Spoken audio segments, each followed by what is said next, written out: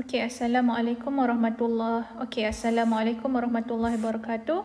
Okay, so for today, what are we going to cover is about selection and speciation. Okay, previous chapters we have covered about biodiversity. We cover about how diverse our living species, our living organisms are. We have covered so many, we have identified so many, but they are more than what we have covered actually uncovered. So sebenarnya sangat banyak dan the evolution sentiasa berlaku, the new species always arise. Okay, so itu adalah biodiversity. And then in next chapter we have covered about ecology, the study about living organism. So the study about the interaction between living organism, and then the study about the living organism and non-living things that they interdependent with each other. And then we have covered about the conservation management of living things, sustainable development kan. And then kita juga cover pasal population ecology, how the population size is affected by the natality, mortality, by the biotic potential, by the environmental resistance as well as carrying capacity. Okay, so in this chapter, what we are going to cover is about selection and speciation. Okay, we are going to cover first about selection. So what is selection about? Selection is the process of selecting or choosing individual with certain characteristic. So it is chosen by nature or chosen by individual. Okay, awak boleh nampak gambar dalam ni adalah Pak Sojun dan Pak Bogum kan? Awak boleh nampak. Tersenyum mungkin awak time ni tengok. Okay, so sebenarnya apa yang daripada gambar ni, apa yang sebenarnya saya nak tunjukkan adalah they are actually selected. Sebab apa? Because of one, of course lah, because of the look, because of their good looking. Another one is because of their talented talent. Okay, so they can survive in the industry. So itu yang kita panggil sebagai selection sebenarnya. Okay, tetapi kalau dalam konsep yang kita nak belajar dalam biology ni, okay, it is the process of selecting, choosing with certain characteristic that we want, so that it can be kept in the next generation. Okay, so dia punya agent adalah sama ada manusia yang pilih ataupun nature yang pilih. Okay, so what happen to those who are selected? Those who are selected can, macam saya sebut ni, they can survive and they can reproduce. So what happen is they will produce the next generation with the favorable characteristic or with the favorable gene that inherited from their survived parent. Itulah dia kelebihan dia. Okay, contoh kat sini, contoh kat bawah adalah Maine Coon dengan Ragdoll. Okay, ni Ragdoll ni adalah kucing Taylor Swift ni, contoh dia. So Ragdoll ni, dia adalah spesies yang dia adalah subspesies yang baru, yang mana dia muncul adalah daripada breeding di antara spesies kucing mana saya tak tahu, tetapi dia baru muncul pada tahun 1960 lebih kurang macam tu. So it is actually for the fashion, for the beauty. Itu pasalnya dia muncul. Okay, dia wujud. Okay, tetapi dia ada kekurangan jugalah sebenarnya. Walaupun kucing ni yang mungkin you guys nak beli British Shorthair ke, nak beli Maine Coon macam dalam gambar sebelah ni yang macam singa ni, ataupun beli Ragdoll ke, beli Bengal ke, whatever the mixed breed is, dia punya disadvantage-nya, they are susceptible to disease. Sebenarnya dia mudah terkena penyakit. Inilah kekurangan dia pula ya. Okay, kita cover seterusnya adalah the types of selection. The type of selection kat sini ada dua, iaitu natural selection and artificial selection. Okay, for natural selection kat sini, yang mana kita tengok selecting agent dia adalah nature. Okay, it is nature that do the selection. Okay, so it is a random process secara rawak. So who are selected or who can survive with the environment or with the pressure from the environment, they can adapt, so they have greater fitness. So what happened to them? They can survive and reproduce. So of course the effect is they can pass their favorable gene or the trait or the characteristic to their next generation. Okay, and then the second one is artificial selection. Pada term dia pun kita boleh agakkan artificial. So it is the selective breeding done by human Okay, selective breeding, contoh macam tadi ragdoll kan. So kita select species yang kita nak untuk menghasilkan ragdoll. Dan ragdoll tu in order to get another ragdoll kena interbreed dengan another ragdoll pula supaya dapat anak dia kat situ. Okay, so it is a planned event. It is not a random, it is a on purpose or planned event so that we can keep the desired trait in the future generation. Okay, clear kat situ? Kita tengok seterusnya adalah natural selection. Natural selection can be divided into 3. Dalam muka awak ni page 76. Okay, so awak boleh nampak there are 3 types: stabilizing, directional and destructive. Okay, for the first one is stabilizing. Okay, sebelum kita study in details about jenis-jenis ni, kita kena identify dulu graph ni pasal apa. Okay, awak boleh tengok ya graph ni. Okay, ni graph asal. Okay, semua selection from nature dia akan bermula daripada bentuk ni. Okay, bell shape curve. Maksud graph saya ni bell shape curve. So kat sini awak boleh nampak yang mana dia punya banyaknya adalah yang di tengah lah. That is why we call them as bell shape. Okay, so sebelum tu kita tengok ya, they are x-axis and y-axis. For the x-axis is phenotype. The phenotype could be the color, the height or the mass. And the y-axis is the number of individual of the population. So it represent the population size for that particular phenotype that we want to study about. Okay, so kita tengok phenotype kat sini. Okay, awak boleh nampak saya tuliskan situ white, grey and black. So ada 3 warna kat situ yang mana bila dia hujung-hujung ya, contohnya white and black kat sini, kita kategorikan dia sebagai extreme phenotype. Okay, either they are too small atau too big, or white or black, and also yang tengah-tengah ni kita panggil sebagai intermediate phenotype. Okay, ingat ya term-term ya, kita pakai extreme phenotype and intermediate phenotype. Okay, so kita go back to the natural selection. Okay, natural selection ni, okay, dia point dia adalah it favor intermediate phenotype and it act against extreme phenotype. Okay, ni extreme phenotype ya. Extreme phenotype. Okay, daripada yang awak boleh nampak kat sini dalam gambar ni, ada beberapa benda yang awak kena aware. Okay, yang pertama adalah awak kena tahu dia punya x and y axis. Okay, x and y axis. X and y axis kat sini dia hidden, saya tak tambah sebab saya nak kurangkan perkataan, tetapi tadi saya dah tunjuk dah yang mana dia adalah phenotype untuk x axis dan dia juga untuk number of individual in the population in y axis. Okay, and then number 2 adalah original population.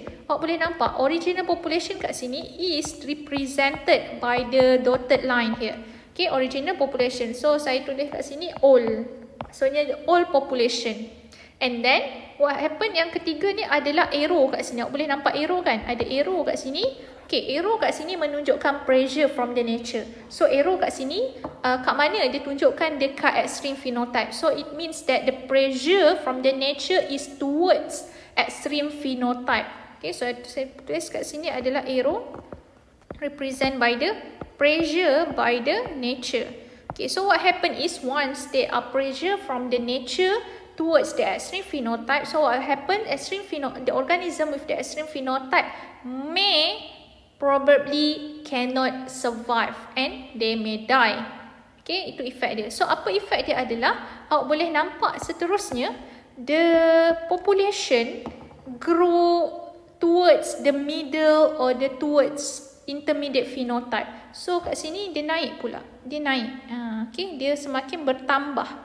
Okay, dia favor intermediate phenotype. That's why dia kata favor intermediate phenotype and act against the extreme phenotype.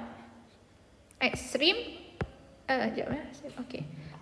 phenotype kiri dan kanan kat sini dia act against because of the pressure represented by the arrow here. So effect dia akan reduce a variation. Dia akan mengurangkan variation sebab apa? Yang intermediate sahaja yang tinggal. Sebab sebelum ni adalah warna putih, contohlah kan, kalau dia adalah warna fur. Okay, mungkin fur with white color ada, fur with black color ada. However here dia semakin berkurang because of what? When the nature act against the extreme phenotype, what happen to the population? It will die and eliminated. Ni term dia.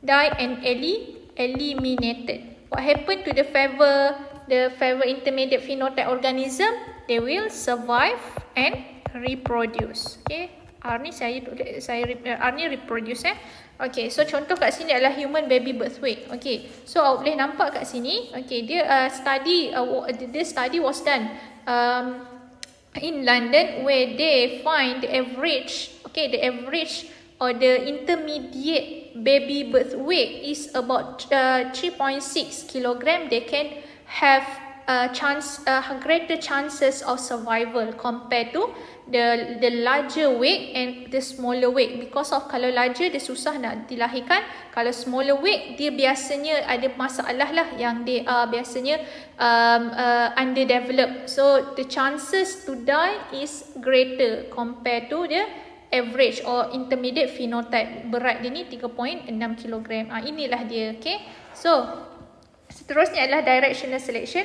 For the directional selection kat sini, dia akan favor one extreme phenotype and act against another extreme phenotype. Okay, awak boleh nampak kat sini yang mana arrow dia kat sini, dia menunjukkan dekat arrow here represent at the, okay, awak boleh nampak original population dia yang bell shape ni. This is the old population and then they are pressure from the nature at the one extreme phenotype. So apa yang berlaku adalah at one extreme phenotype, they usually cannot survive and eliminated from the environment, and it will shift or it will switch towards another phenotype, another extreme phenotype. So inilah dia arrow yang warna biru ni menunjukkan the new population. New population. So that's why dia kata it favor one extreme phenotype. Okay, favor one extreme phenotype and act against another extreme phenotype.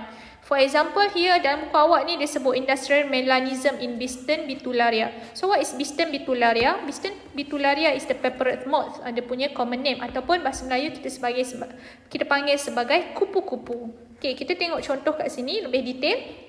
Okay, ini ada tunjuk dua gambar. Yang mana gambar kiri ni dia menunjukkan sebenarnya ada dua jenis kupu-kupu pada satu batang pokok. Okay, there are two colored peppered moth landed on the same tree bark. Okay, this is before IR, Industrial Revolution sebenarnya. Dia menunjukkan effect because of the bila berlaku Industrial Revolution, dia akan switch the favorable. Okay, dia akan switch the favorable phenotype. Okay, so kat sini this study was done in a countryside between London and Manchester. So what they discovered about before IR, before Industrial Revolution, okay, awak boleh nampak warna yang kiri ni, yang mana ada warna hitam dan ada warna putih. So yang putih ni awak boleh nampak, even kita pun sendiri susah nak nampak, but there was actually the white peppered moth landed here. Okay, so apa advantage dia kepada white colored peppered moth ni? They can camouflage. Okay, they can imitate the nature, so that the advantage is they can escape from the predator. Dia boleh melarikan diri daripada pemangsa. So apa pula efek kepada dark peppered moth ataupun black peppered moth ni? The color is contrast, so they can be seen easily by the predator. So they can be, bila can be seen by predator, effect dia akan dimakan lah. So kat sini population yang mana besar, population yang mana kecil. Okay, kalau large population of course adalah white, because they can escape from predator because of their color can imitate the nature and they can camouflage. While the small one is the black peppered moth. Okay, so apa yang berlaku setelah Industrial Revolution? Industrial Revolution adalah berlaku pada late 18th century. Pada akhir kurun ke-18 berlaku Industrial Revolution. The effect was there are great pollution. Okay, there are great pollution in which they change. Okay, kat sini dia change apa? Dia change the colour of tree because of the soot produce. Okay, asap-asap yang terhasil ni dia menyebabkan Industrial Revolution akan menyebabkan batang pokok ni yang terhasil daripada asap-asap yang terhasil tu akan menukarkan warna batang pokok. It will change the colour of tree bark, and what happen is it will change the camouflage capability by the Biston bitularia ni. Okay, so you can see that it is not anymore the white color can imitate the nature or can do the camouflage, but it is now the black color. So which one can be seen, detected, it can be detected and can be seen easily by the predator? So it is now the white color. So since they can be easily detected by the white color, by the predator, so the white color number individual in the population getting reduced. So inilah dia, so the switch from black into white, okay, and then large population from white population to black population because of kat sini imitation ataupun camouflage dia yang berubah. Okay, so that's why kat sini kita boleh bagi, that's why dia adalah contoh untuk directional. So daripada white, okay, bila berlaku industrial revolution dia shift to the black population pula. Okay, black population, so dia akan switch kat situ. Okay, next ada destructive selection. Okay, destructive selection ni dia mudah je, yang mana awak boleh tengok arrow, read the arrow first. So arrow represent the pressure. So the pressure here show towards the intermediate phenotype. So it act against intermediate phenotype and favor extreme phenotype. So the favor kat sini. So the number of individual individual with the extreme phenotype can increase. Sebab apa? Sebab dia survive and reproduce. Kalau dia act against intermediate phenotype kat sini, apa efek kepada organism yang intermediate phenotype? They die and eliminated. Inilah term dia. Kalau soalan tanya awak apa yang berlaku, die and eliminated, or they can survive and reproduce. Itu contoh dia. Contoh kat sini, okay, kita ambil contoh adalah the variety of big size of black-bellied seed cracker finch in Cameroon.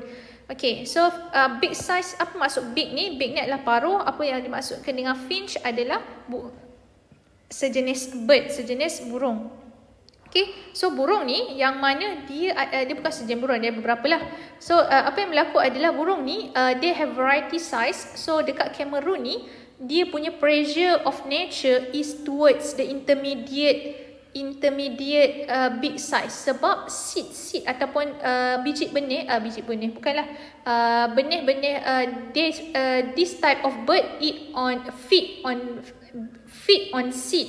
So seed yang banyak adalah the large size and the small size. So the intermediate size small in number. So effect adalah burung yang with intermediate big size susah nak dapat makanan. Sebab dia sekarang ni dia susah untuk makan the large size seed, and the small size seed dia kena fight pula, dia kena compete dengan small size big finch. Okay, burung yang ada paruh kecil dia kena bersaing pula. So sekarang ni menyebabkan burung yang paruh yang bersaiz sederhana tu dia susah untuk survive and eliminated from the nature. Okay, seterusnya adalah kat sini dia tunjukkanlah the difference, another example which is destructive selection. Kat sini tunjuk if the temperature difference between summer and winter increases, so the long-haired animals they can active during winter, or the short-haired animals active during summer is advantageous. Okay, so bila berlaku perubahan suhu, okay, so dia advantage kepada, kalau dia musim sejuk advantage kepada animals with long fur, and kalau dia waktu panas, tempat yang panas, advantage pula untuk short fur animals. Tetapi intermediate length fur kat sini dia disadvantageous sebab they cannot survive because of the temperature difference tu nanti. Okay, terlalu panas dia tak boleh survive, kalau terlalu sejuk pun dia orang tak boleh survive. So they usually will die and eliminated from the nature. Okay, the last one adalah artificial selection. Okay, as I've mentioned before, artificial selection involve human intervention, which are inbreeding and outbreeding. Okay, untuk inbreeding, apa yang dimaksudkan inbreeding? Inbreeding is actually the mating. Okay, the mating between closely related individual. Okay, dia memang dalam spesies yang sama, tetapi lebih spesifik, iaitu dia sama subspecies. Contohnya adalah Panthera tigris malayensis. Tahu kan apa tu? Dia adalah contoh untuk Malayan tiger. So tiger ni ada banyak jenis. So untuk Malayan tiger, dia punya subspecies dia adalah malayensis, macam saya mention tu apa nama tadi? Panthera tigris malayensis.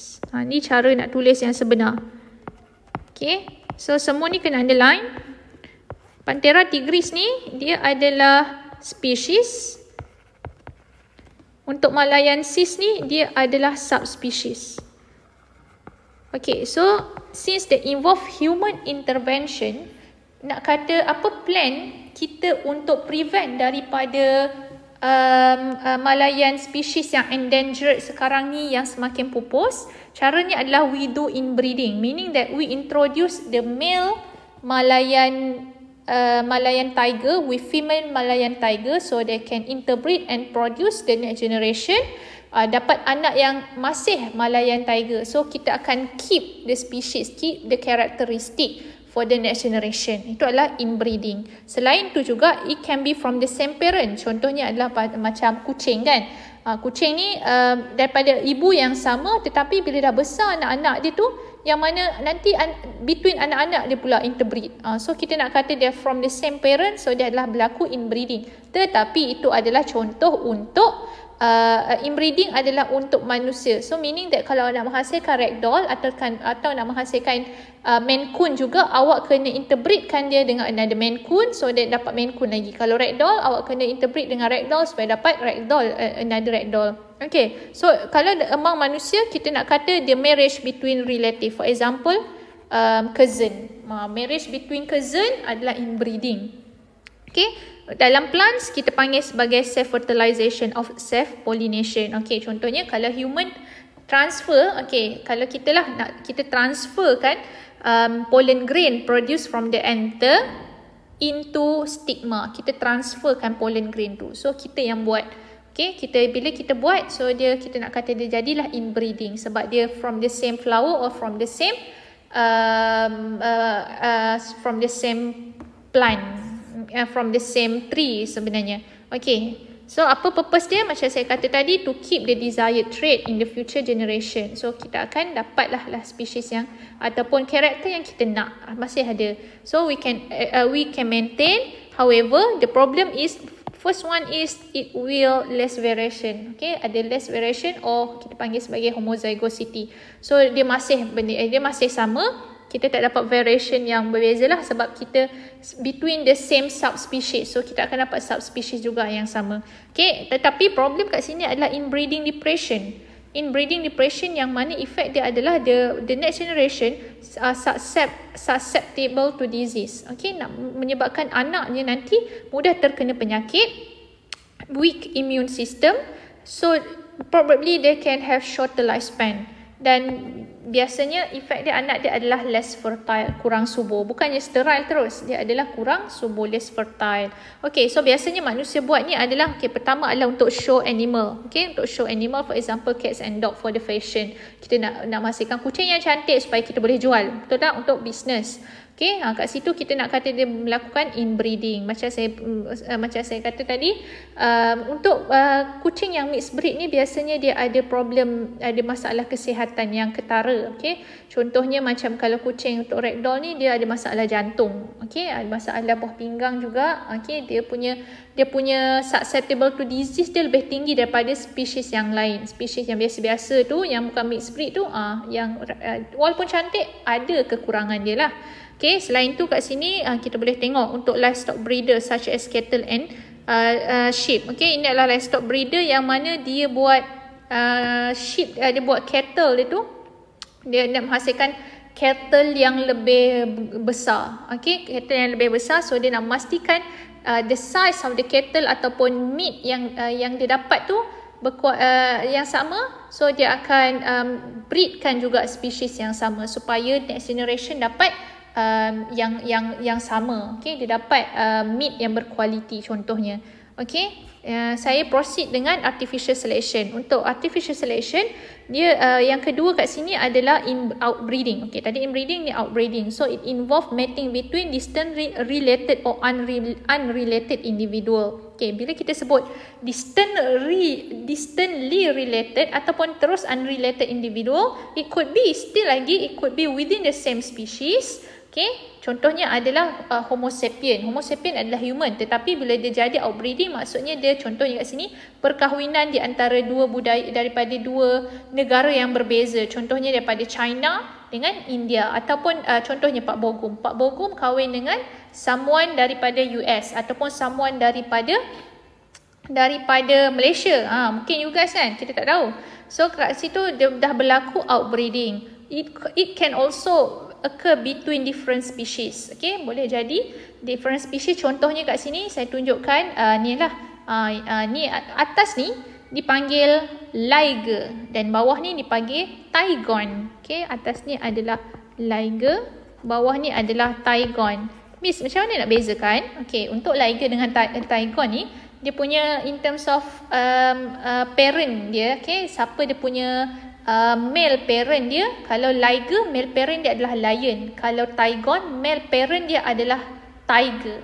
So kita dapat dua spesies yang macam ni. Tetapi kelemahan dia pula lah, dia untuk outbreeding ni, ni contoh dia, tetapi efek dia tak sama. Sebab apa? Untuk liger and tigon ni, dia ada masalah, iaitu dia sterile. Dia tak boleh produce the next generation. Okay, tapi kita tengok lebih detail kat sini untuk outbreeding, yang mana kenapa berlaku outbreeding? Sebab the two different individual with desired trait are mated in hope that each of their trait coming together in the offspring. Meaning that both of the parent hoping that their trait or their characteristic will appear in the next generation. Contohnya A dengan B mate, nanti dapat C yang dapat karakter daripada A dengan B yang dia orang harapkan. Itu harapannya lah ya. Okay, dan ada kelebihan ya. Untuk outbreeding ni banyak kelebihan, yang mana dia akan increase heterosis. Heterosis dalam muka awak juga disebut sebagai hybrid vigor. Okay, hybrid vigor ni maksudnya dia punya, okay, anaknya nanti, okay, kalau anaknya adalah parent dia from different species, dia akan dapat anak yang hybrid, F1 hybrid. Okay, pernah dengar kan sebelum ni kita dah belajar semester 1, yang mana hybrid ni dia adalah parent yang berbeza, A dengan B, dapatlah C. Okay, so nak kata hybrid offspring ni kelebihan dia pula, okay, anak dia nanti adalah greater immune system, resistant to disease, longer lifespan, okay, and then in terms of size they will larger and longer and more fertile. Okay, lebih subur. Ni kelebihan dia. And then dia akan increase heterozygosity ataupun kita istilahkan sebagai variation. So lebih banyak spesies baru muncul. Sebab apa? Bila two different species interbreed, they will produce different chromosomal number which is different from both of their parents, so we can consider them as the new species. So ada variation yang baru terhasil. That's why kita nak kata during evolution, okay, evolution sentiasa berlaku. So nak kata mungkin lagi 100 tahun kita dapat generation yang species yang baru yang tak ada waktu sekarang. Even sekarang kita dapat species yang baru yang tak ada pada zaman dahulu. Okay, so contoh kat sini lagi adalah di antara the interbreed between Hereford and Aberdeen Angus cow for their quality and the quantity of meat. Ini yang berlaku lah masa ni berlaku ini. Hereford and Aberdeen adalah dua tempat di UK. So Hereford and Aberdeen ni dia terkenal dengan dia orang punya production of their meat, quality and the quantity. So saya tak pasti which one is Hereford and which one is Aberdeen dalam gambar ni, and which one is for the quality and which one is for the quantity. Itu saya tak check pula. Tetapi conclusionnya adalah, okay, bila dia interbreed, dia akan dapat anak yang mana dia anak tu nanti akan ada both of the good quality and the quantity daripada parent dia. So satu yang bagus quality, satu lagi bagus quantity. So anak dia nanti dapat both quality and the quantity of their meat. Itu yang Itu yang diorang buat. Okay, and then next adalah Jersey and Guernsey for their milk. So nak kata saya pun tak sure which one Jersey and Guernsey, tetapi yang mana dua-dua ni dia akan menyebabkan anaknya nanti dapat produce the greater and the good quality and quantity of the milk. Okay. And then kita tengok pula kat sini yang mana ini famous dalam SPM you guys dah belajar masa form 4 dulu. We cover about palm oil tree. Okay, palm oil. Yang mana kita tengok ada dua jenis pokok palm oil tree, Dura and Piscifera. So for Dura, Piscifera adalah dua spesies yang berbeza untuk palm oil. Apa kelebihan dia pula? Okay, kalau Dura awak tengok kat sini, dia punya kelebihan dia boleh stay dekat pokok buat masa yang lama.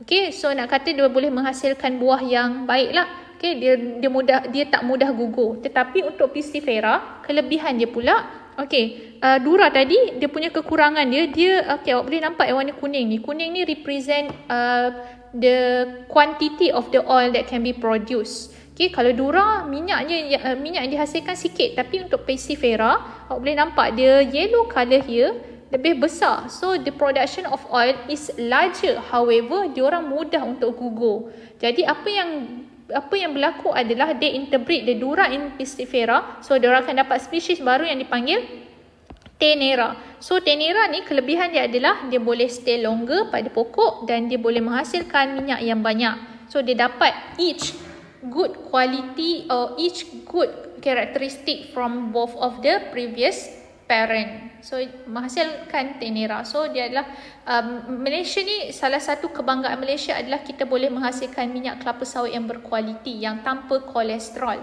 Okay, tanpa kolesterol. Yang mana itu salah satulah R&D ataupun kita ada RISDA kan, yang mana dia menjalankan kajian untuk minyak kelapa sawit ni juga. Okay, so that's all from me for today. Okay, continue answering the question. Okay,